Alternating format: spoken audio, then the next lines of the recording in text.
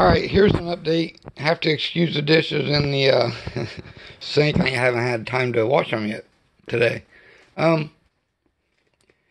Anyways, this update is about the store-bought sweet potatoes. Is it possible? Now, these are the ones out of my garden. And they sprouted in about 7 days. Might have been 4 days. 4 to 7 days. They've been growing fine ever since. It's been 4 weeks since I stuck these in water. And I check on them every now and then. I make sure they got water in them. And to be honest with you, I intended to do this video and show it was a bust. However, as you can see on this one, when we look down here, there's actually a single root right there. And another one there. And another 2 there. Now, I don't have anything, and if you look down, there's a few more, but there's not a lot. Where if you look at mine, there's a whole bunch.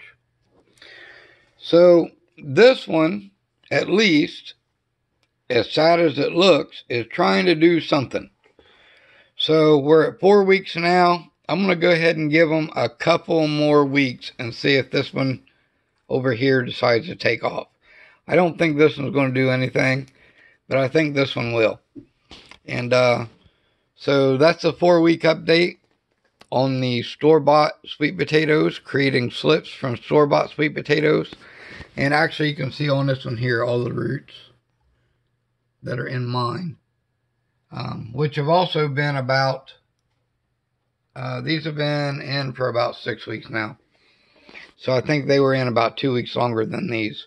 But they have come a huge difference away.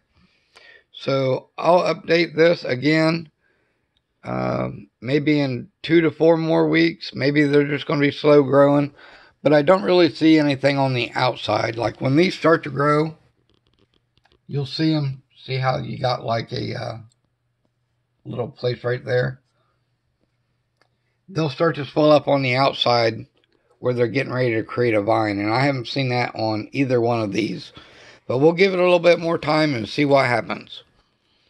As always, thanks for watching. God bless you. God bless your family. God bless your homestead.